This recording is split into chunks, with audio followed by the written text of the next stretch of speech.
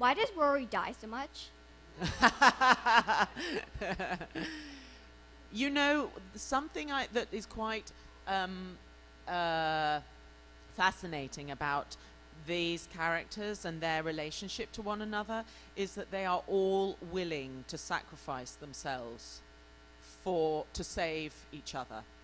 And Rory, I think, is more willing to sacrifice himself for Amy than anybody else. And it just shows his absolute love for her.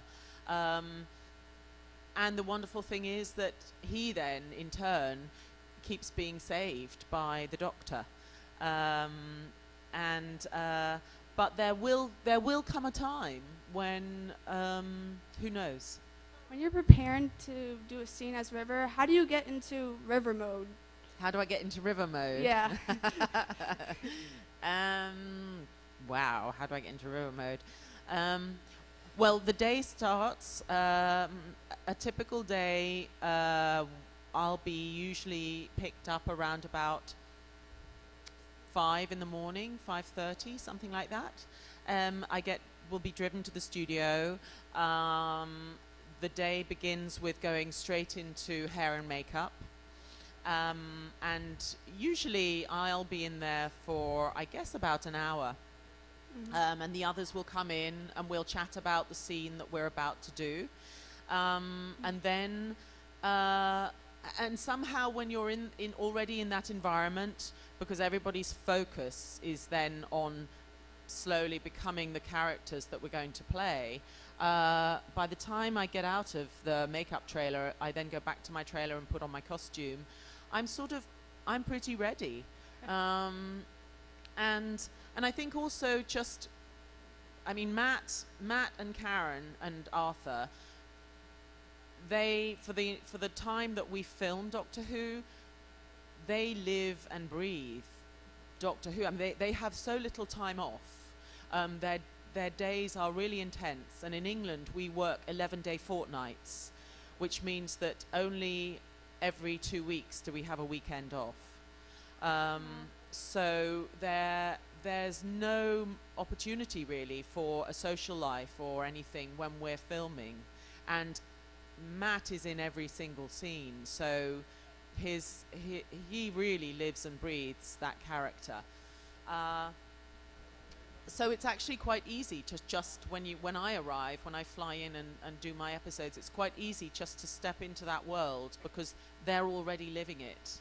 And I'm a little bit like River, who sort of just flies in and helps them out for a bit and then flies off again. Were you, like, what was your reaction when you found out you were actually Melody Pond? Like, were you surprised? Or? I was surprised, yes. I was not expecting that at all. I mean, my goodness. Funnily enough, when I read the episode and saw the sort of the time frame, and it was the flashbacks of Melody's childhood and them all going to school together and everything, it sort of didn't really occur to me that that was me, because you know, Stephen hadn't warned me.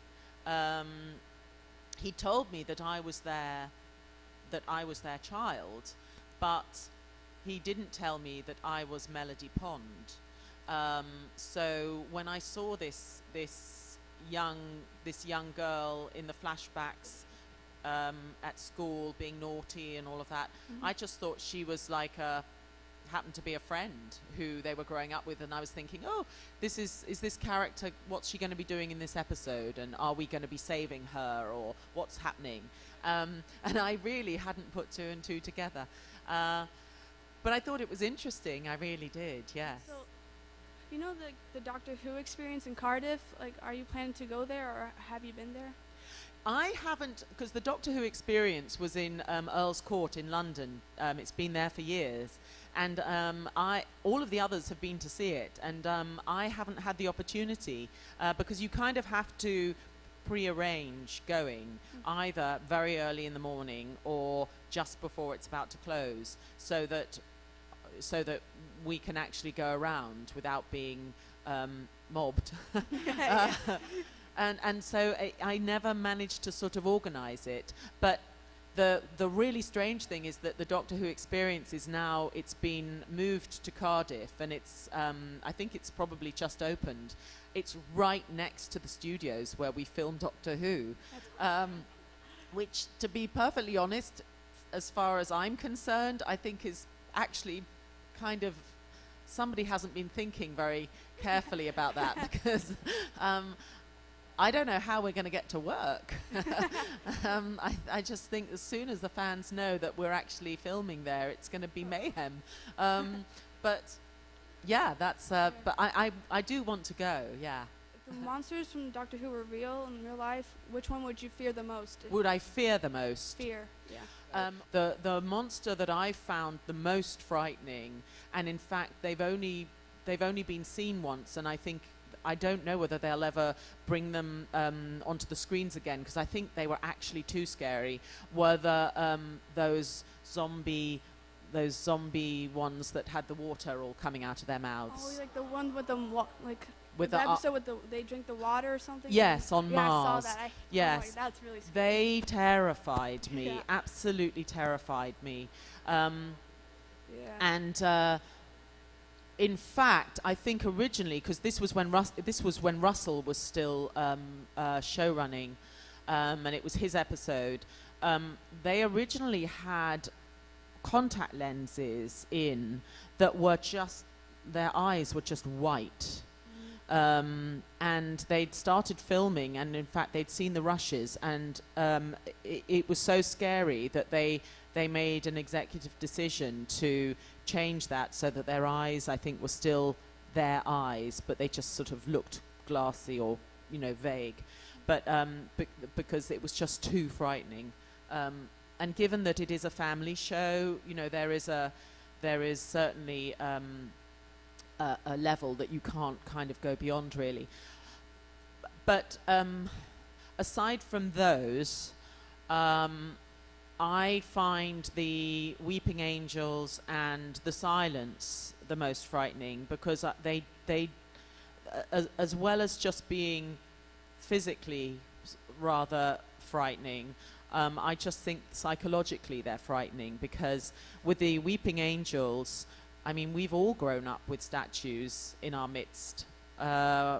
We all relate to statues and gargoyles, and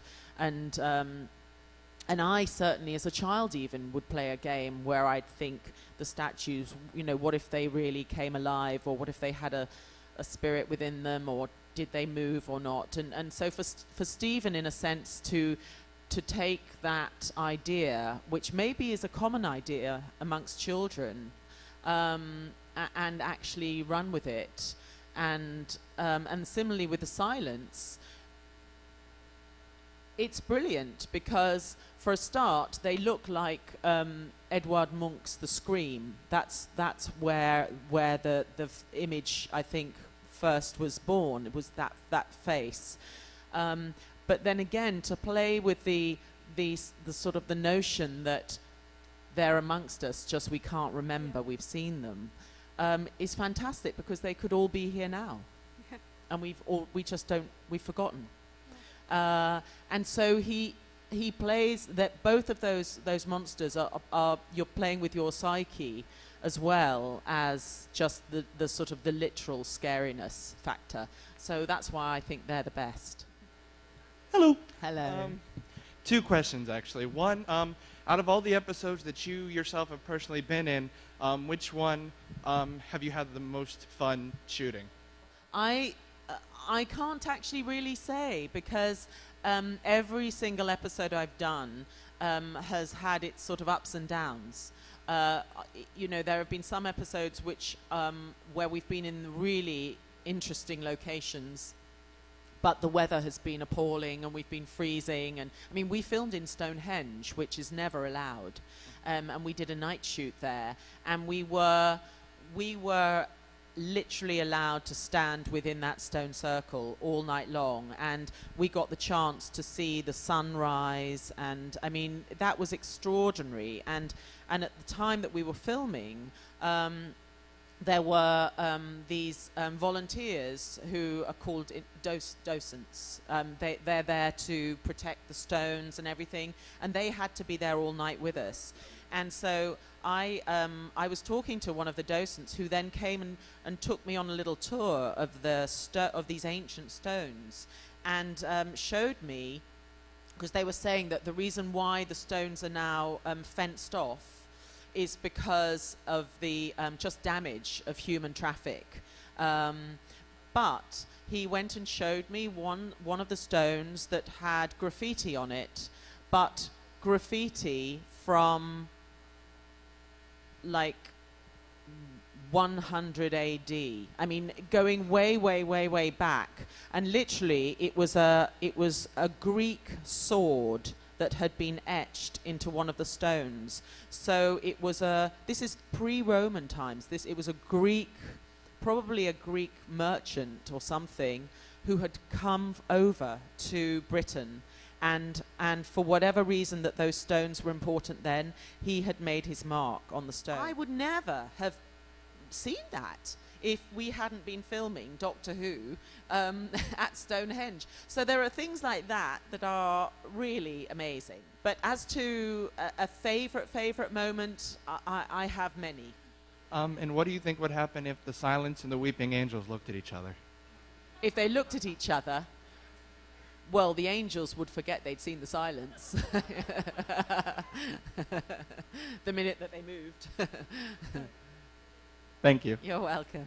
The TARDIS journal, does it actually have anything written in it, or is it just a blank book that you use as a prop? No. The journal is absolutely full.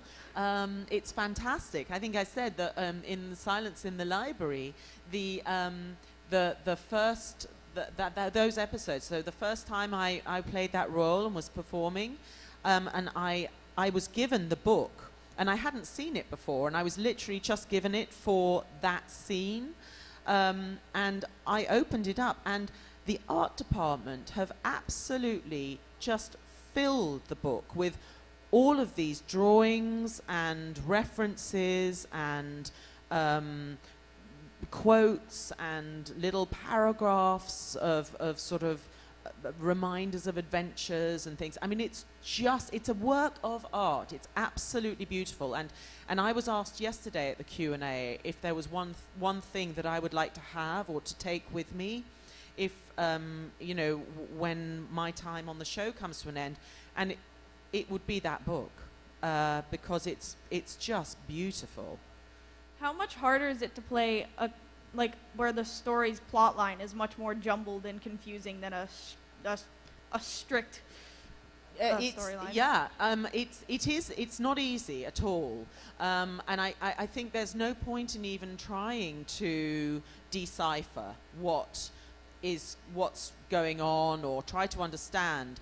The best way for us to get through it as actors is just to trust that Stephen and the other writers know what they're doing. If they asked you to do like a spin-off like Torchwood or the Sarah Jane Adventures, would you do it? Well, I was asked this question the other day. John Barrowman, who's Captain Jack on Torchwood, he and I share the same birthday. And we bumped into each other at a party a couple of months ago. And we just got so excited, and we were saying, "Oh my God, this is the fact that we have the same birthday. That means something, and that means that we should be working together." And so I said that I'd talk to Stephen, and he said he'd talk to Russ, and we were like, "Yeah, we could have a show together and get up to some mischief." But I think Torchwood's been cancelled, I think, or at least it's not. They are not resuming it yet, or in the near future. So, which means that John has a lot of time on his hands.